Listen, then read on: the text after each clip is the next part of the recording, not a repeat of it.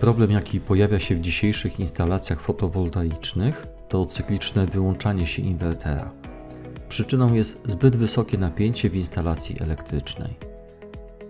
Zapanować nad tą sytuacją pomoże urządzenie o nazwie CP-721FPV. Jest to jednofazowy przekaźnik napięciowy do instalacji fotowoltaicznych. Jak działa to urządzenie? W przypadku wykrycia przekroczenia żądanego poziomu napięcia włączy się przekaźnik wyjściowy, za pomocą którego można załączyć dodatkowy odbiornik, np. bojler. Zwiększamy w ten sposób autokonsumpcję energii w instalacji domowej i zmniejszamy ryzyko wyłączenia się falownika fotowoltaicznego z powodu zbyt wysokiego napięcia w sieci. CP-721FPV wyposażony jest w wyświetlacz LED do bieżącej kontroli napięcia, bezpośrednie sterowanie obciążeniem do 16 A, diodę LED sygnalizującą załączenie przekaźnika obwodu. Obwód wyjściowy załączany jest po przekroczeniu wartości ustawionego napięcia, wyłączany jest po spadku napięcia. CP-721FPV pozwala na precyzyjne nastawienie 4 parametrów. Nastawy.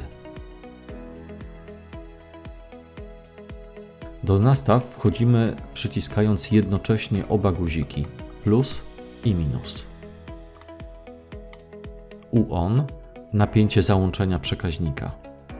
T-on – czas opóźnienia załączenia przekaźnika liczony od momentu przekroczenia napięcia. T-off – czas opóźnienia wyłączenia przekaźnika liczony od momentu spadku napięcia. Hys – histereza napięcia, czyli wartość, o jaką napięcie musi spaść, aby nastąpiło wyłączenie przekaźnika.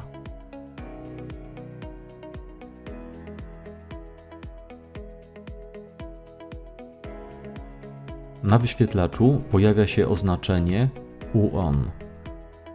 Jeszcze raz naciskamy, przyciskając jednocześnie guziki plus i minus. Możemy tu nastawić napięcie załączenia przekaźnika. Najmniejsza nastawa to 245 V, największa 265 V. Skok nastawy 1 V. Ustawiam 253 V. Zatwierdzam.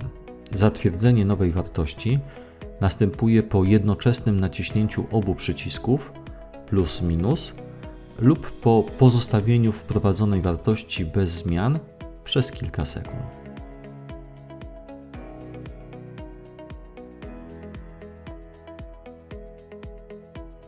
Na wyświetlaczu pojawia się oznaczenie T-on. Ustawiamy tu czas opóźnienia od momentu przekroczenia napięcia do włączenia przekaźnika. Zakres nastawy od 0 do 999 sekund. Skok nastawy 1 sekunda. Dla celów prezentacyjnych nastawię krótki czas 3 sekundy.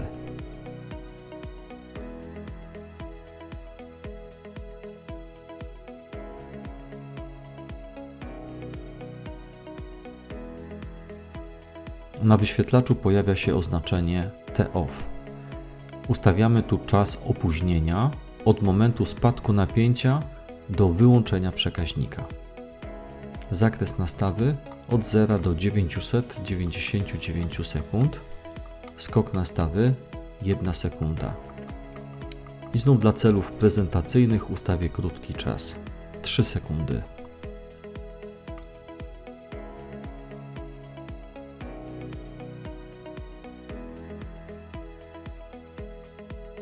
Teraz na wyświetlaczu pojawia się takie oznaczenie.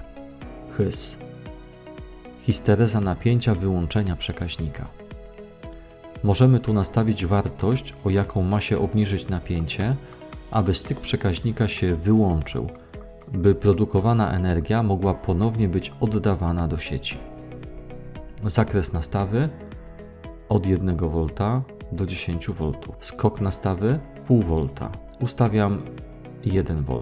Zatwierdzam.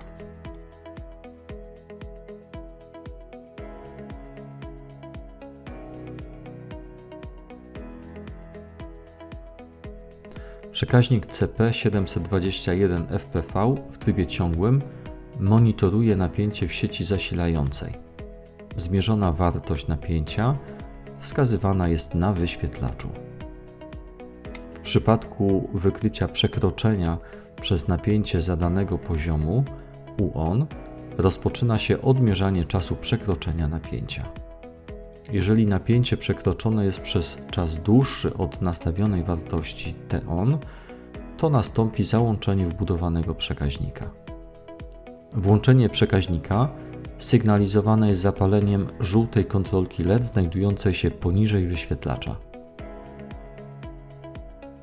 Widzimy też włączenie podłączonego do tego styku odbiornika.